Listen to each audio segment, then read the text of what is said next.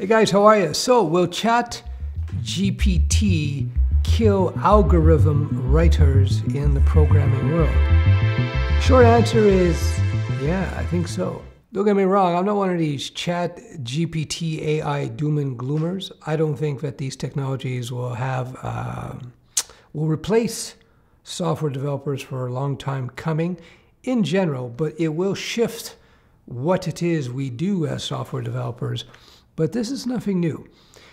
I've seen over the years, and I've been writing code since '94 commercially, that yes, as new technologies come out into the world, the game changes a little bit, and next thing you know, what we used to do back in 1996, we don't do in 2000. What we used to do in 2000, we don't do in 2010, and so on. So ChatGPT and other AI assistive tools will help a lot in certain areas. So for example, I played around with it for a couple hours, and yes, you can use it to get answers to code questions, to have it optimize code, write out boilerplate code.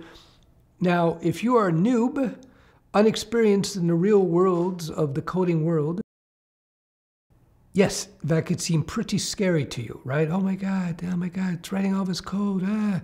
These people who are in fear of this are people who probably don't write much commercial code, if any. So why do I say that ChatGPT and other AI-based tools will replace algorithm writers? I believe so because when you're writing an algorithm, it's a very finite piece of code. And so you can point an AI at it and have it rewrite it, optimize. Now, how good a job they will do, I don't know.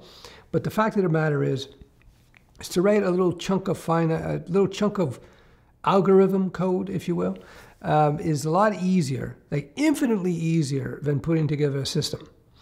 As ChatGPT says itself, it knows because it goes around and it extracts information from the interwebs. When you're building actual apps, there's a lot more to it than just writing the code. Figuring out what languages to use based on the needs of the job. Now, how you figure out what languages to use is just not a technical issue. There's more to it than just a technical. You have to consider the business considerations. You got to look at the infrastructure that a company already has in the business. You have to think about 2-3 years down the line, what might be best given the expectations of the business, so on and so forth. These are things that AI will not be able to address probably for a long, long time. And that's just the scratching of the surface, right? In fact, as I've said in many other videos, when you're writing the code, it's almost the end of the process, really. There's a lot of high-level thinking that have to be put into any commercial project that you're working on. So for that reason alone, I wouldn't be too concerned about AI in terms of development. It will speed up the process. It will eliminate the need to write a bunch of boilerplate code. But of course, that's why people had libraries and frameworks, right? You could just go boop and drop things into place. Trust me, don't look for code to write. Don't be fearful when technologies, whether it be ChatGPT or some other AI or just a really good framework, don't be concerned that they take away that code from having to be written.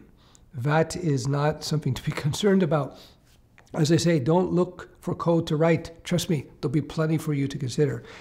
So to conclude, yes, I think algorithm writing will become less and less important. Not that it's actually very important these days, by the way.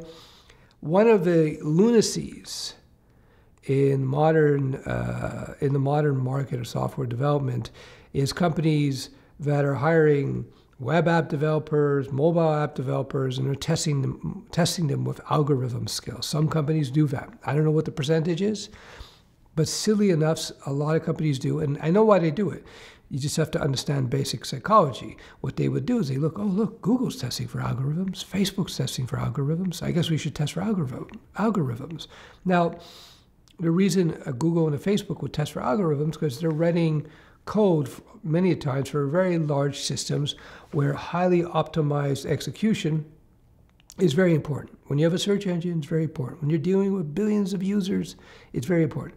But for most apps, that kind of stuff never comes into play. In my career, which started when I started writing commercial code in '94, in my career, having written many, many apps, it may have come once or twice where I've had to bust my head over an algorithm. Most of the time, optimization, especially with most apps that you're developing, web apps, mobile apps, it comes to database access. You know, most of the optimization is there. A lot of it is just usability, user access, if you will. So I'm not too concerned about algorithms. They shouldn't be testing for algorithms unless you're working on a game engine. Maybe you're building a search engine or something to that effect, having to deal with massive amounts of data where highly optimized code that way would come into play. It's one of these silly things in the software world. Anyway, that all said, you look at AI and how it operates, the first thing we'll be able to tackle is those little chunks of finite code, algorithms. But being able to put together a system where you have disparate pieces working together, APIs and libraries, and deciding on server options and deployment options, blah, blah, blah, blah. AI is not a threat to that. Let me tell you, before AI gets that replaced, it's going to replace just about every other job in the world. So you have plenty of warning before that happens. I hope that helps. Hey, my name is Steph. Some people call me Uncle Steph. I invite you to join my CODER'S Career Path newsletter. Thousands and thousands of people already subscribed. I don't send out too many newsletters, but I send out interesting ones when I do. And it's just a way for me to keep in touch with you. In each and every newsletter, you have an unsubscribe link. And so if you don't want to be receiving any newsletters, you just unsubscribe. And I prefer that you do, because the less people on my list, the cheaper it is for me to run my list. So unsubscribe if you want to. But it's probably worth keeping on board because I release some interesting content in there.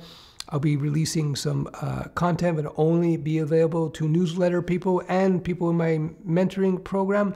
So yeah, link below. Check out the newsletter. It's worthwhile. Also, I have a Discord server. If you're a Discord type of person, check it out below. We have over 3,000 people on the Discord server, from total beginners to advanced people, and they're all pretty polite. You're not going to get any RTFM attacks if you have any questions, and a good place to meet other people, collab on things, work on different projects. Pretty cool Discord server. Again, so there you go.